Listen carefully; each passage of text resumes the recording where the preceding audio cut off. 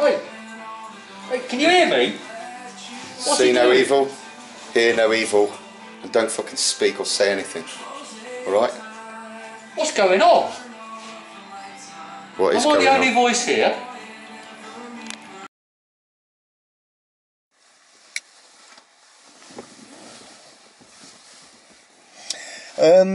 Got any of the news today? Yeah. Do we have a listen to the news? Why not? I'm the artist taxi driver. This, my friends, is the BBC Sucks a Cox News. We got one story for you today. One fucking story. And it's about fucking George Osborne. George Osborne. George fucking Osborne. The heir to the Baron C. Taylor. A multi-millionaire who's got his trust fund set up abroad in a fucking tax haven. He is the Chancellor of the Exchequer. He puts donuts on his dinkle and he gets them to eat them off. Kind of man is that? Kind of man is that? Today he said we have agreed seven departments cut. We'll be cutting the elderly, the young, the disabled. We'll be cutting fucking. We'll be destituting people. We'll be moving people out onto the fucking streets. Where we will send the police, the fucking pigs, to go and steal the homeless food and their blankets. They've already done that, you know. To who? Homeless people. Whereabouts? Down London. Took their sleeping bags off them and the food off them. And the tents and stuff? Yeah. Oh. Right, do you remember the film, They Live? Oh yeah, we spoke about that before, didn't we? They did exactly the same in that. It's almost like they make a movie and show us what they've got planned for the future. Oh, I fancy that. Well, if you haven't seen They Live, I suggest you watch it. I think it's available on YouTube. It's well worth having a look. Yeah, I've definitely seen the film, yeah. Yeah, Your yeah, recommendation, a few other people have seen it as well. Right, let's get back to the news. Yeah. Let's get back to the news. We need to cut, but see, he ain't cutting. The MPs ain't getting cut. The MPs, the fucking MPs, they want a fucking pay rise. They want thousands and thousands of fucking pounds more. That's just on their pay. They got money for plasma TVs, for fucking curtains, for fucking £39 fucking. But they wanna hit the fucking vulnerable. They wanna cut the vulnerable. The only problem I see here is they've got to get the money from somewhere. So, you know. Well, where does money come from originally? Don't they just magic it out of thin air? No, they chop down trees. Oh, of course. Well, 3% of it's chopped down trees, that is. And then they colour it with vegetable colours. Yeah. So that's where money comes from. So you can just grow money. Well, they just print it, don't they? And then print it, yeah. So it's been stolen from us. Yeah. They print it and then they steal it from us. And No. You're forced into work. They then force us to use their money. Their barter system. And if you actually look on it, it does say it's owned, not by us. So we actually on behalf of the bank and without England. The corporation. It's only a promissory note. But we know about Lord Denning and promissory notes. Yes. I wouldn't play around with that. Although some do try and say that's the classic one is that's not what he meant. Ah, of course. Promissory notes are to be treated as cash. That's not what he meant. Okay. So what did he mean? The ideological fucking austerity that doesn't fucking exist. The deceit on the people. They don't want to cut the fucking royals. The Queen, she's getting a £6 million fucking pay rise. How the fuck is that right? A multi-billion fucking heir. Queen's getting a pay rise. 6 million quid. But I've got to stop him there because he said she's a multi-billionaire. She's actually a trillionaire. Oh, right. I heard that she was the richest woman in the world. Well, I've been doing some research and I'm pretty close to being able to prove that the Queen actually owns BP. Really? The company that killed all those animals. You heard it America. here first. Yes. The Queen owns British Petroleum. Yes. And all their activities in Africa. Killing all those poor vulnerable people and chopping up all their They're land. saving them. They're not killing them. Where'd you get that from? Okay, they might be moving them to somewhere where they can't survive, but you know they need to be moved. Saving them from being poisoned by the crap that they're getting from the ground. Yeah. And that kills all the fish and all the animals, and they chop all the trees down. Well, they need the trees for the paper for print the money. Oh, of course, yeah, I forgot about that. I mean, It's got to chop all the doesn't trees matter that down. the trees actually soak up the carbon dioxide and release oxygen. That's by the by. The world's lungs. Yes. No, chop those down and use them as money. Well, yeah, I mean, we don't need to breathe, do we? The Queen needs to breathe, though. She's not a space alien. She's not a reptilian, 9-foot reptilian lizard, is she? Well, I've not seen her change into it yet. No shape-shifting. Not yet, but she certainly Go on, Queenie. doesn't look Give us nice. a little show. Yeah, that would be fun, wouldn't That it? would be funny, yeah. And David Icke will be your best friend. Oh. One of the richest people in the fucking world. Balmoral, Sandringham, Buckingham Palace, Windsor fucking Castle, £1 billion fucking hat. Someone said to me she was on the telly and they were doing a programme about horses and she said, I've got an old telly. I've got an old telly because I'm frugal. I'm thrifty with my... Fucking frugal! Oh, God. Dog. Oh, sorry, yeah. If she has a telly at all, which I absolutely doubt, because televisions are only used to brainwash the masses. Programming, anybody? Well, that's what they're called, isn't it? Yeah. It's just that the masses don't see it. No, let's watch EastEnders. Such and such is going to kill such and such again. Oh, it must be Christmas. Wow, right. such a happy programme. Oh, we could always switch over to Coronation Street, where such and such is going to kill such and such. Oh, it must be Christmas. Christmas every week, isn't it? In Soapland. Soapland. Has anybody seen our new... Queen, We'll talk about it later. you fuck... What, is that a wind-up? Is that some sort of wind-up? That she's some kind of thrifty old fucking woman? She is a parasitic fucking leech. The entire royal family, they have got fucking billions and they still need more. She was claiming for a heating allowance. You're Can you joking. imagine that? Just think about that in your fucking getting on a gut. bit. The Queen of England was claiming for a fuel Cold heating in Buckingham allowance Palace, for is it? Buckingham fucking Palace. You got bedroom tax. It must have about 300 bedrooms. Well, the thing is, she's claiming for a heating allowance. She hasn't even got a meter in the properties. Unbelievable. Oh, it takes a piss. Unbelievable. If anything, she should be giving all that money back to us because of the bedroom tax. Oh, yeah. Yeah, of course. There we go. I mean, she's the biggest benefit scrounger on the planet. Oh, most definitely. 6 million years? Just in front of Oh, Cameron nice. and as Osborne and the rest of them. Oh, and all their offshore stuff. Isn't it strange how, I think you were saying earlier, how the higher tax bracket's 150k and Cameron's on 144 or something like that. Just underneath the higher just tax. below. Just below. On your main job. It's just a coincidence. Nothing going on here. Move along. These are not the druids you're looking for. The druids you're looking for. 0.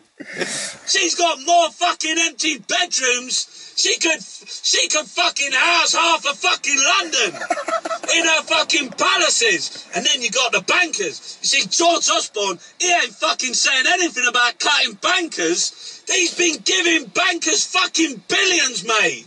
They're doing that fucking printing presses like that with that fucking money. They've been fucking... Printing presses. They've been fucking getting now. They're going to get Mark Carney to the fucking Goldman Sachs. They're going to be fucking like that and fucking pounds. The pounds have been fucking flying off. And the bankers will be there fucking like that, counting all the fucking money. Another pony for me daughter. Another fucking Bentley for me son. Fucking holidays, fucking skiing. That's what's going on, isn't it? Crystal fucking chandeliers.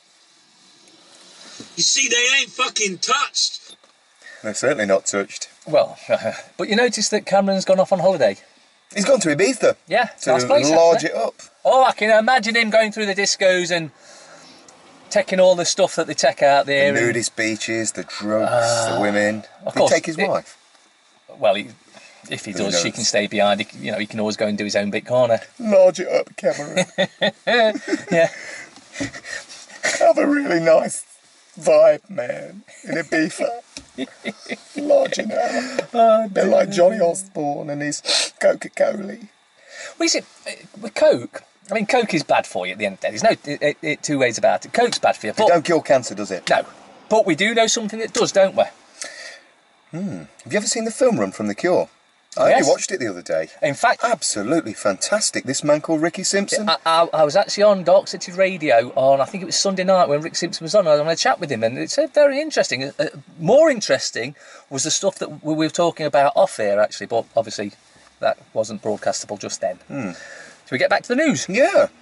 The private fucking companies, your Google and your Amazon and your Facebook and your Apple, fucking billions and billions and Amazon took 7 billion, they didn't pay any tax. There's no... Didn't pay any tax. Now, I'd like to say congratulations to anybody that doesn't pay any tax at all. We called the tax office, and there's no actual law which says anybody has to pay tax. So Vodafone, don't bother paying your tax. Topshop, don't pay your tax. It's perfectly fair. And who was the other one? Amazon and Google and all the rest of them. But wait. If they're not paying the tax, then nobody should. Nobody should do. In fact, if we make a phone call to Google or Amazon and ask them how they actually got away without paying tax, because I'd like to shake their hand. We could share it with everyone. Yeah.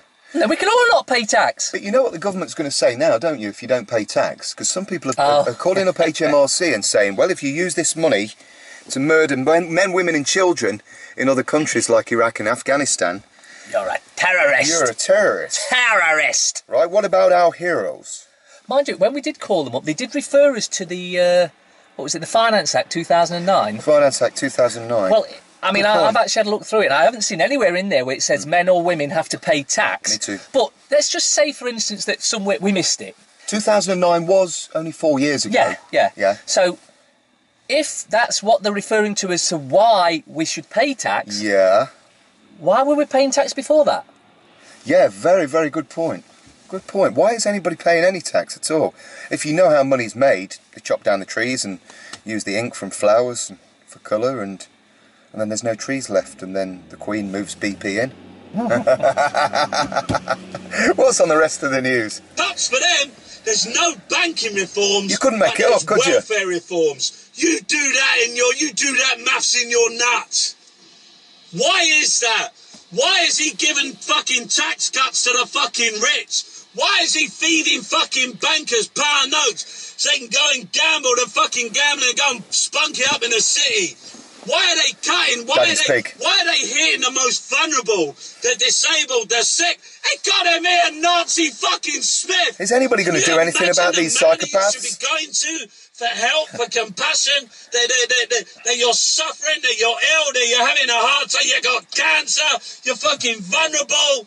You have to go to that nutter, and he's employing us. Because see, this fucking government, the money ain't going, we're spending more. We're spending more. We're spending more. We've got to spend more because they keep taking more, so they have to spend it. Now, if you actually organised your year's finances like that, you'd be bankrupt. Oh, yeah. But the government seem to think that they take everything and they spend it. In fact, they have to spend everything, otherwise they get less the next year. But they actually spend more, they borrow it from the Bank of England and magic it out of thin air. So if they've actually got it, or they desire it, they just have, if they didn't have it, they wouldn't be able to spend it, would they? Well, you say the Bank of England, what you've got to remember that only 3% of the actual currency strange that word, isn't it? Currency. They get currency in the sea. It's all electricity and water. Feels a bit like that in court, doesn't it? So there's only 3% actual paper and coinage money. Yeah. The other 97% is digital. Yeah. Well. Beep, beep, beep, beep, beep, beep, beep, beep. There you go. Magic yourself some money. Beep, Nothing, beep, beep, beep. and more nothings. Add lots of nothings to it. They could do that, but they'd only spend it if we give it to them, or if they give it to themselves. They spend lots of these nothings and nons. Well, what they realised was that we just waste it on things like food and heating, so they need to do things like... for disabled people. They need to buy some military... We bought those new aircraft, don't we? It's £100 million each? Each, yeah. That was nice deal, that. 50 of them. 50, yeah. So, I mean, I'm sure if it'd been you buying them, you'd have asked for some sort of discount. Oh, yeah. But then again, you forget, they're all in the same club. They're buying it off each other, so they're all circulating the money amongst themselves. So they go to the highest bidder first? Yeah. Right, which is probably one of their mates. Oh, so definitely... I was reading in a book by the anti-terrorist. I can't remember if it was the first book. He was probably standing under Freedom, the second book, and it's a fantastic read.